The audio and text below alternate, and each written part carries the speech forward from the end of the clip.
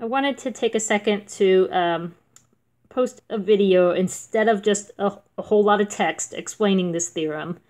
I thought video might be a better way to approach this, to give you a little bit of explanation behind the orthogonal decomposition theorem, because we are in heavy theoretical space here, not so much applied, I realize.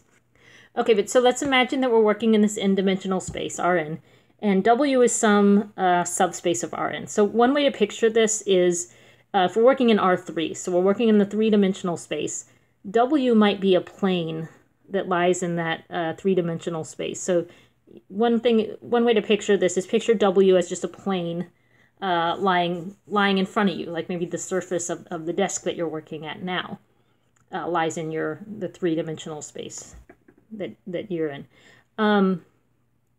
W is just any vector in Rn. So, I'm sorry, Y. Let me get my components right here. Y is any vector in Rn. So Y is just some vector in this three-dimensional space. Most likely, it does not lie in W.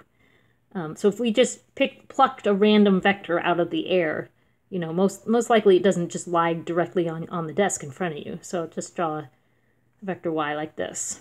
What the orthogonal decomposition theorem says is we can decompose any vector Y into a sum of two vectors, where one of them is this vector Y hat, or Y with a little caret on top.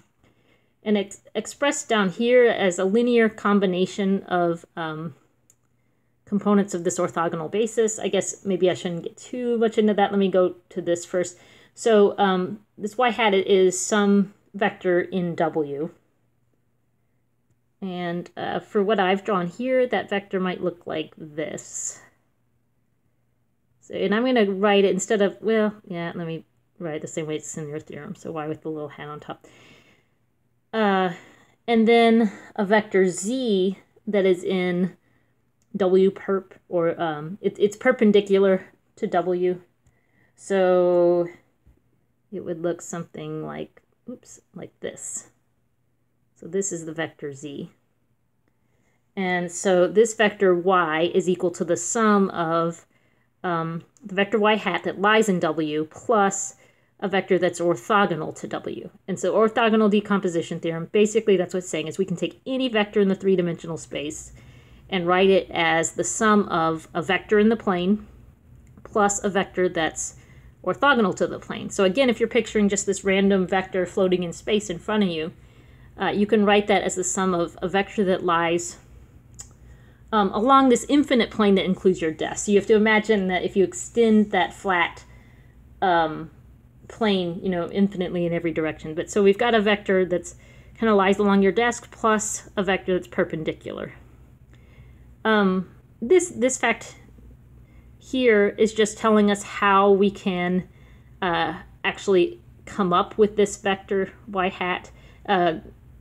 The theorem goes on to give you a formula that allows you to write this vector as a linear combination of the vectors in this orthogonal basis. So you have a formula for actually finding the Y hat that this theorem provides. And then you could find the orthogonal component here by just taking the vector you started with minus the vector that you just found. And then the leftover piece is going to be this orthogonal piece here.